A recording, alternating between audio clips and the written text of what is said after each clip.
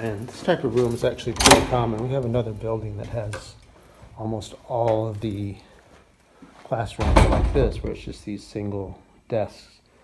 And so when this gets messed up, and this gets messed up very easily, as you can imagine, because these desks can move so easily. I mean, it's just a chair with a desktop attached to the side.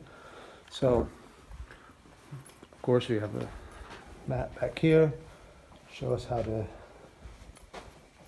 set up the room, and you'll see on here there's some left-handed desks that we put on one side, and then all the others are right-handed desks. Now, if you go into the other classrooms in different buildings, you'll see that those left-handed desks get all mixed in because they move around and people just try to put the chairs back together as best they can. And, you know, they have some rows are narrow and some are wide, and they don't line up straight and on and on.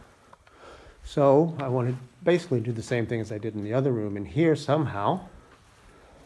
So I start at the back, and what I did put a little fast cap there, evenly spaced where each desk is in the back. I've got all my desks in the back marked. So the first thing I can do is just come in. I just move these desks back, center it up on the mark there on that wood, and then I can guide these desks. When I'm putting these desks away, I just line them up like that. So that makes them straight that way. And then do the same thing on the floor with a Sharpie.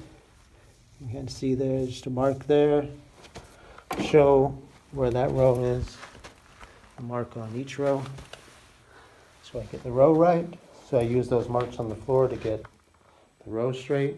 And then I use the desk against the back wall to get the desk straight going this way, so they're all lined up straight. And it's so much faster. And then I've got a mark on this side too, so I can get it perfectly straight on both sides.